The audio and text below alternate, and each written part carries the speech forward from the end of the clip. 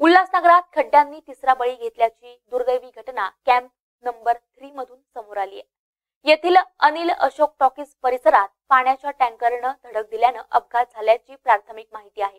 सुनील पवार असं मृतकाचं नाव आहे। उल्हासनगरात गेल्या आठवड्यातील खड्डे अपघाताची ही तिसरी घटना आहे। शहरातील जीवघेणे मृत्यूचे खड्डे मृत्यूचे सापळे बनलेत। कॅम्प नंबर 3 येथील अनिल अशोक टॉकीज परिसरात ही घटना घडली।